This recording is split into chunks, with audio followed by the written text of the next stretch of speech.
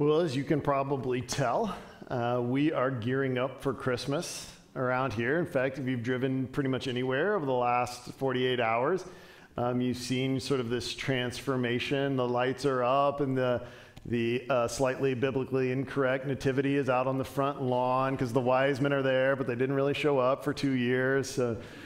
And people are getting ready, and we're excited about that. If I'm honest, I love the whole thing.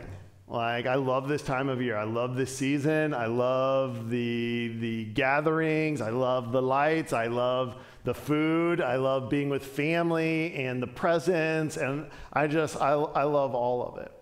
And yet I also recognize and can be aware of the fact that at times our cultural celebration of Christmas it doesn't always necessarily remind us of what this is really always about.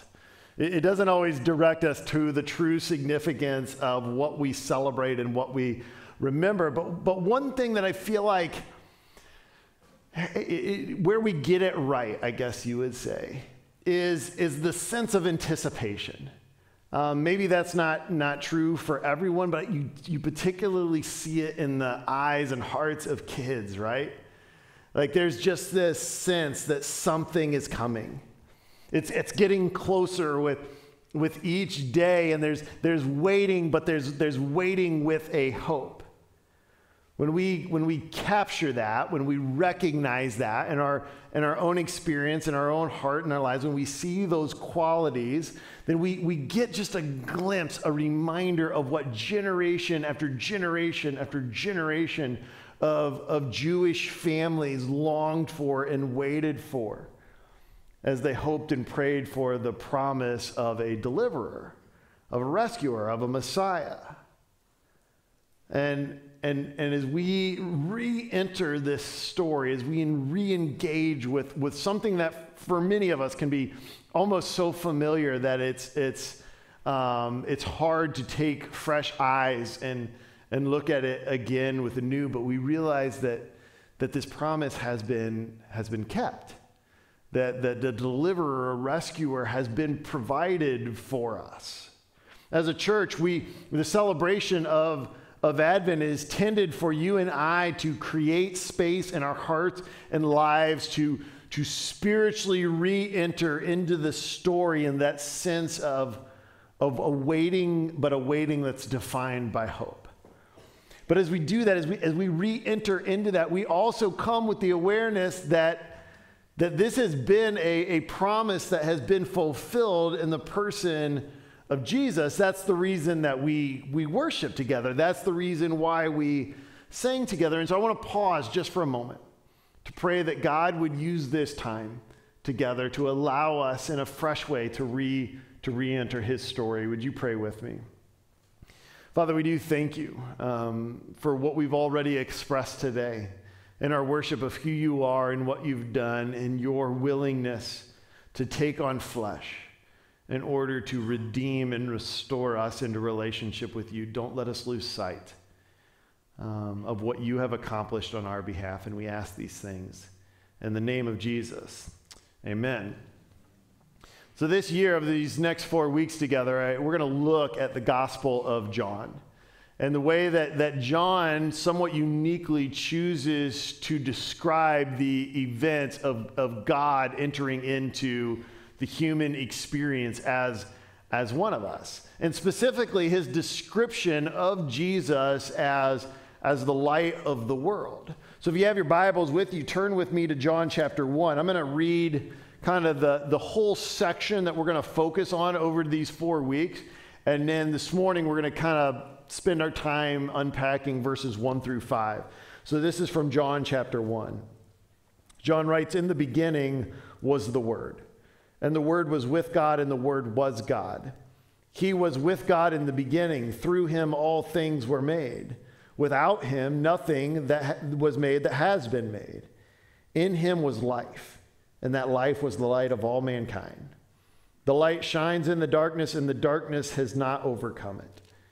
There was a man sent from God whose name was John. He came as a witness to testify concerning that light, so that through him all might believe. He himself was not the light. He came only as a witness to the light. The true light that gives light to everyone was coming into the world. He was in the world, and though the world was made through him, the world did not recognize him. He came to that which was his own, but his own did not receive him. Yet to all who did receive him, to those who believed in his name, he gave the right to become children of God. Children not born of natural descent, nor a human decision or a husband's will, but born of God. The Word became flesh and made his dwelling among us. We have seen his glory, the glory of the one and only Son who came from the Father, full of grace and truth. Now, oftentimes during Advent, we'll read one of the gospel accounts of Jesus and of Mary and Joseph and shepherds and stars that are announcing the arrival of the Messiah. And you will notice right away that the Apostle John takes a very different approach. That none of that is here, and that rather than talking through sort of the historical context of what took place and who was there, John talks almost exclusively about the theological implications, about the spiritual impact of God being willing to take on flesh and entering into our stories, entering into the mess of sin and brokenness in the human condition in order to bring light into darkness.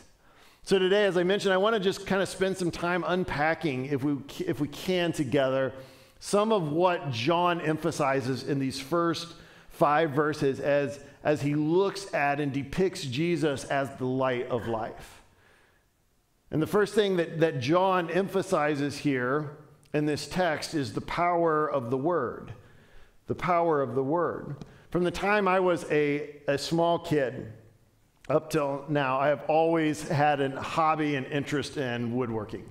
I have always loved tools. I flip through catalogs like all the time. It's just, and I was that way from day one. In fact, my parents would tell you from the very first time that I could articulate what I wanted for Christmas, I asked for tools. And so like any good parents, when a 3-year-old asked for tools, they went out and bought like a Fisher-Price like tool bench, and there's like a little hand saw and a plastic screwdriver and all these things. And they said almost instantly, I was like, this is garbage. Like, I can't work with this stuff. Like because it had no power, right? Like it had no ability to accomplish what my little 3-year-old mind I wanted to try to do with this stuff. And so by the time I was 5, they said they were buying me real tools.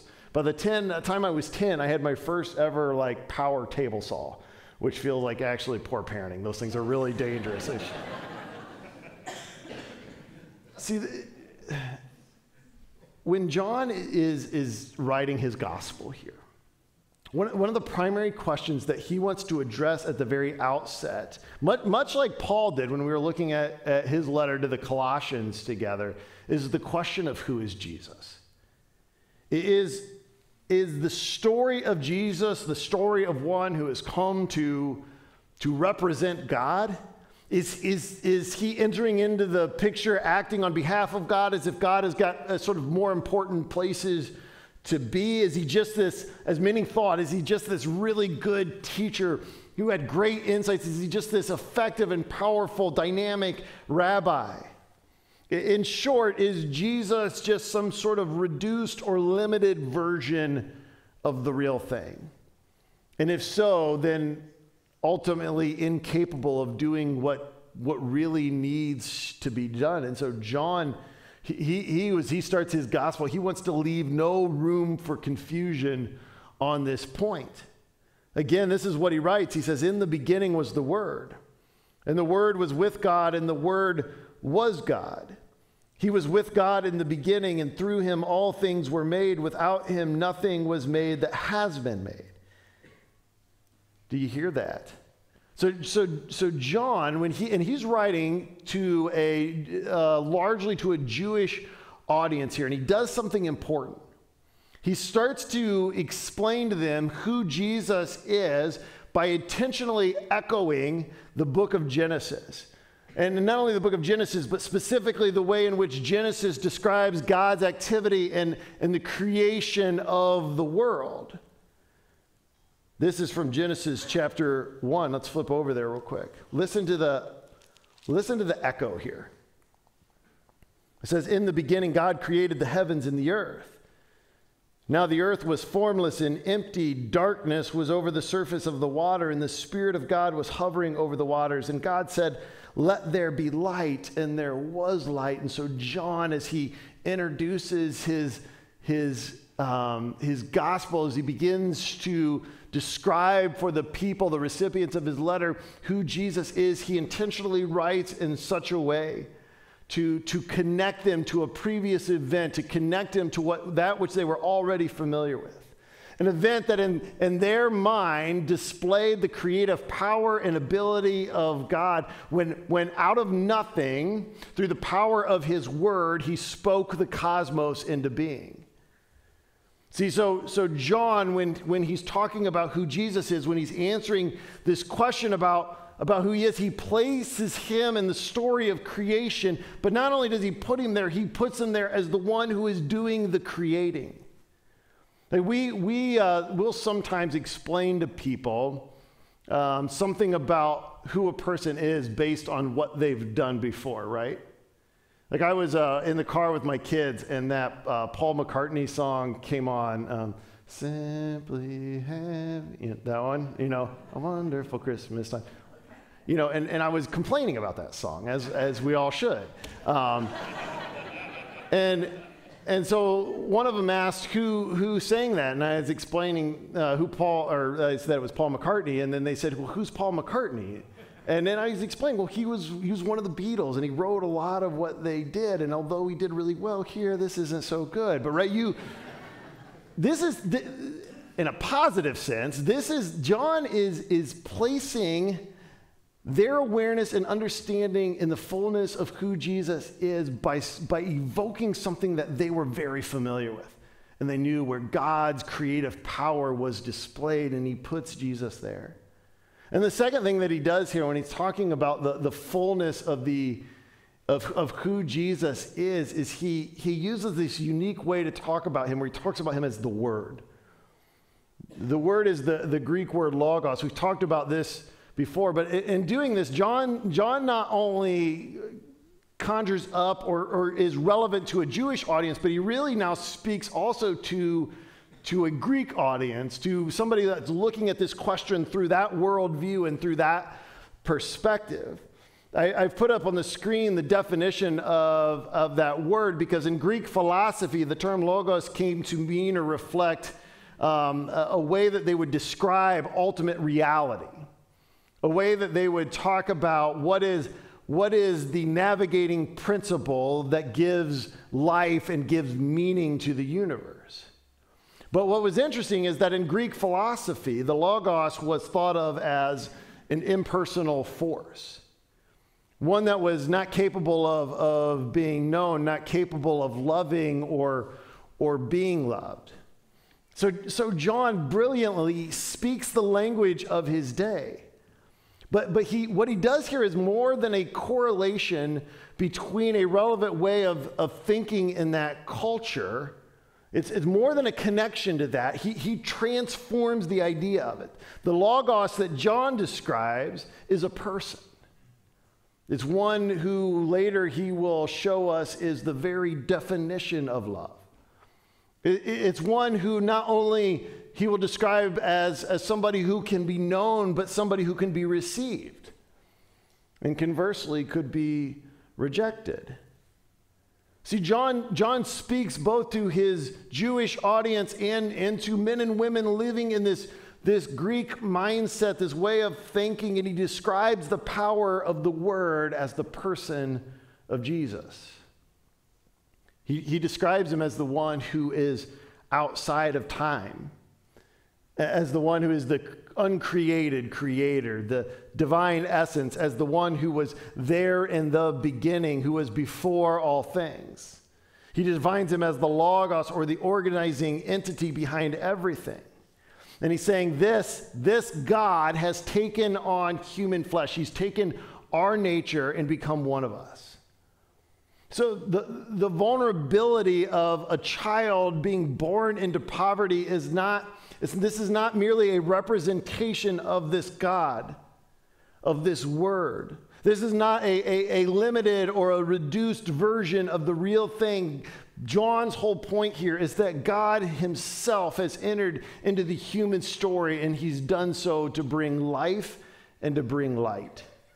John wants to make sure, as we read his gospel together, that we understand the fullness of who Jesus is, that there's no confusion on that point. And the second thing that John then speaks to as he describes all of this is what I'm calling the gift of life. The gift of life. This is in verse 4 again. This is what John writes. He says, "In him was life, and that life was the light of all mankind." In essence, he is the source. He's where it originates from. Last week, if you were here, I was talking about growing up in Dayton, Ohio, and how the Air Force Museum in Dayton was sort of our claim to fame, one of the things that we had to be proud of. There was another, especially when I was kind of in my teenage years, there was another thing that Ohio was known for at the time, and that was Longenberger baskets. And did anybody ever have a Longenberger basket? Yep. I mean, this was like a whole thing. Like there was you could go to those like parties, and they were expensive. Like people collected them. And in fact, I brought a picture. This is their headquarters in Dresden, Ohio. They made their building to look like one of their baskets. In the year 2000, when they were at the peak of their business, they did over $1 billion in sales in Longenberger baskets, right? And their claim to fame is that every one of these baskets originated in Dresden, Ohio. And there was all sorts of like knockoff versions. There was things that people did, but if it was a genuine, true Longenberger basket, it was handcrafted by somebody in Dresden, Ohio. Apparently in a building that looked like one of their baskets, right? Which it turns out that was a bad business model because they went bankrupt last year and have closed down. So all your Longenberger baskets, maybe now they're worth more or something like that. See, sometimes you and I we'll say to each other, have you ever like had something good happen in life and say, now that's living? Like now that's living.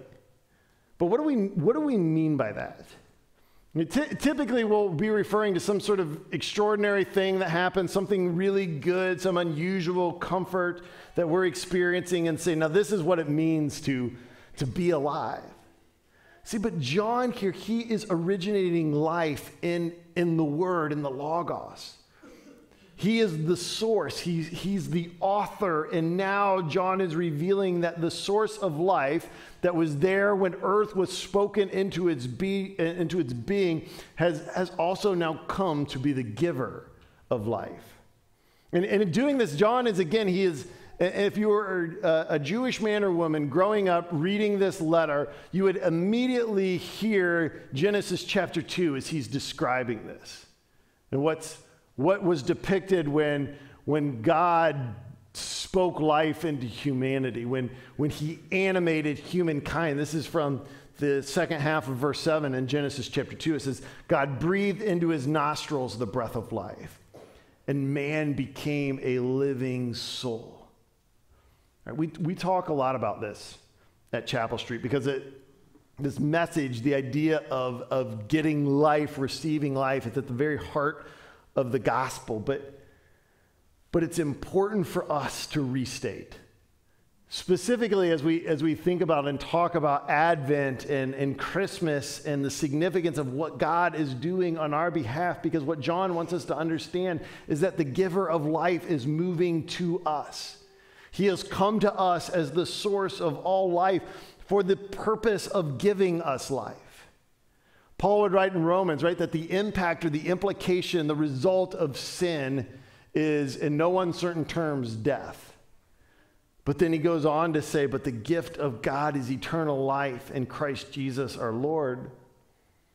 What was lost when humankind chose to define for themselves what was good or bad, what was right or wrong, is now being restored with the entrance of the Word into the human story, into our experience, into our mess. This is how he describes Jesus. He became one of us, the source of life, to give us life in him. See, the challenge so often for you and I is that we have this tendency, this propensity to believe that life is elsewhere or to settle. And so in the absence of this genuine experience of life in Christ, we settle for some cheap imitation, some knockoff that is merely a shadow of the real thing. And the problem is that whatever sort of quote unquote life we gain from our careers or our accomplishments or our approval ratings or our bank accounts or our kids' abilities in sports or academics or whatever it is, it always leaves us wanting. It always leaves us longing for something more, because true life is found in and given by the author of life. You have to go to the real source, to where it originated from, to the giver of it, to get the real thing. And John says, I've got great news. I've got great news because he has come to us, and he's come to us to give us life. Jesus would define his own purpose later in John's gospel in the 10th chapter by simply saying that I have come that they may have life and have it to the full. Jesus' own stated purpose for why he came here to be with us was that we may have life. Thirdly, then, here in these verses, John describes Jesus and the event of his arrival with the hope of light. He describes it with the hope of light. I don't know if you have ever been like really, really lost in the dark, but it's terrifying. My friend Kim McCart, when she was still with us, she worked with me in student ministries, and she would help lead some of our short-term missions trips. And she told me the story, this was before my time at Chapel Street, that in one of our teams down in Ecuador, when we were staying in the jungle, that we had this sort of these bungalow things. They were open air. You would sleep with a mosquito net over you, and there was two sections of them. One was kind of down at the entryway, and the other was up on the side of the hill, and we would alternate year to year who was staying where. Sometimes the guys would be down and the girls would be up on the hill, and vice versa. In this particular year, the girls were up on the hill, and to get there, you took a trail up through the jungle. And they were having team time, and things kind of ran a little late. One of the students wanted to talk with her, and in the jungle, it gets dark every night, 6 p.m., and we're not talking like a dark that you and I are used to. Like, this is if you get in the canopy of the jungle, there is no light to be seen anywhere. Like, literally, I can't see my hand in front of my face level of dark. And so it was evening, and she realized it, and so they started to make their way up the trail to go back to their cabins. And about halfway up the trail, the battery on her flashlight just died like that. And it was pitch black. She says to the student, do you have a flashlight with you? And no. And they were just sort of like frozen there. Like, we literally cannot see the trail. We don't know what's in front of us. And to make matters like a little bit worse, like off in the distance, and they didn't know what this was at the time, they could just see tiny little glimmers. And apparently in the jungle there's a small spider that excretes this, I don't know, poison probably, that glows in the dark, right? So this would be the point in the story where you would have just found my body laid out on the trail. Like, I would have had a heart attack. But about that time, there was one of our interns from El Refugio started her way up the trail.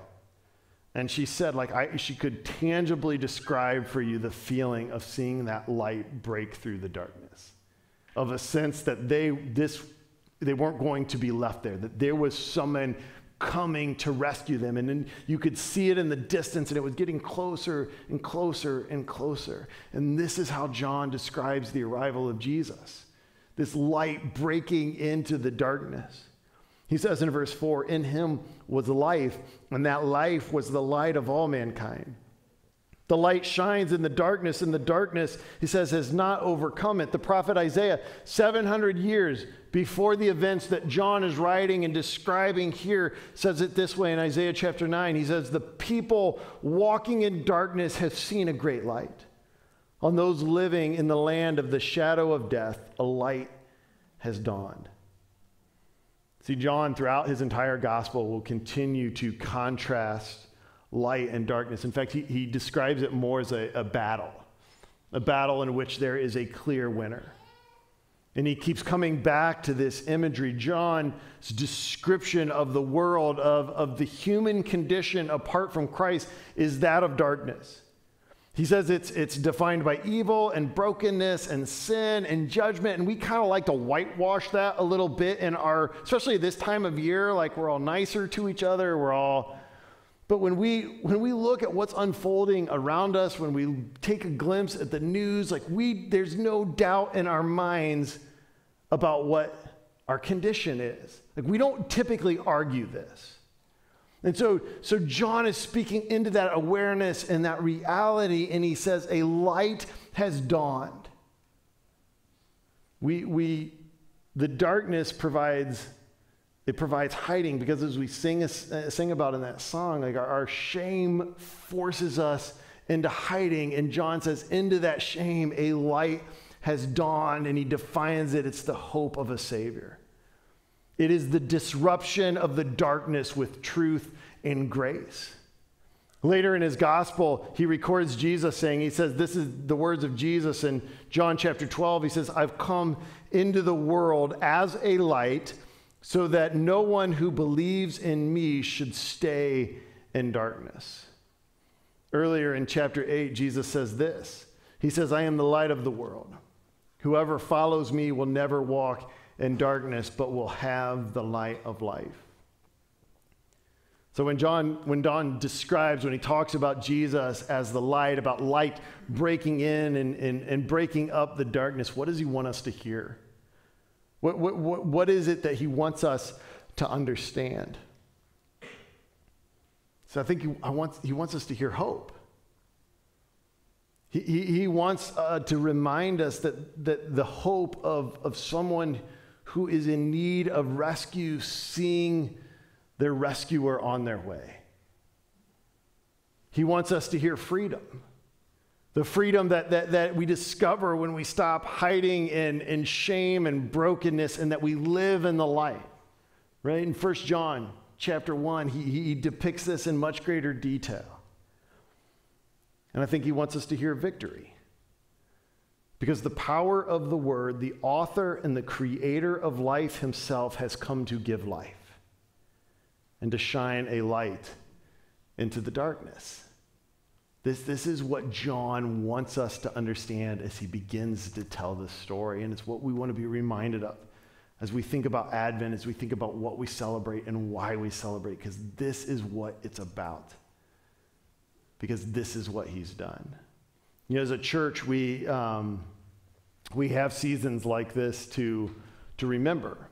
And I'm going to invite the worship team to come up, because God in his grace and wisdom not only gave us opportunities to stop and pause and remember, but he also gave us the bread and the cup as a way to do that. And one of my favorite times to celebrate communion is during Advent, because I think that the correlation between what we just talked about and what we remember and why we do all of this, alongside of the tangible reminder of the bread and the cup, is such a powerful picture of light breaking into the darkness, of a life that he gives. And so I'm going to pray for us in just a moment, and our ushers will pass the elements. You can take both cups. They're stacked together, and hold on to those. I'll come up and guide us in the receiving of the elements. If you're new with us, you're welcome to receive communion here with us. The only stipulation that we see in Scripture around taking communion is that we're in a relationship with Jesus and that we are allowing him to shine his light into our life so that we will continually run to grace. And then I will guide us in the receiving of the cup and the receiving of the bread. Would you pray with me? Father, we thank you for this day, and we thank you for the opportunity to be reminded of a story that oftentimes we can be so familiar with that the impact of it is lost on us. So thank you for John's passion and his desire to have the church fully understand who you are and what was taking place in those events some 2,000 years ago. So remind us again as we come to the table of the light that brings life, that breaks into the darkness. Remind us again that you are the one, you are the source of all life, and that you came that we may have life in you. And it's in your name we pray. Amen.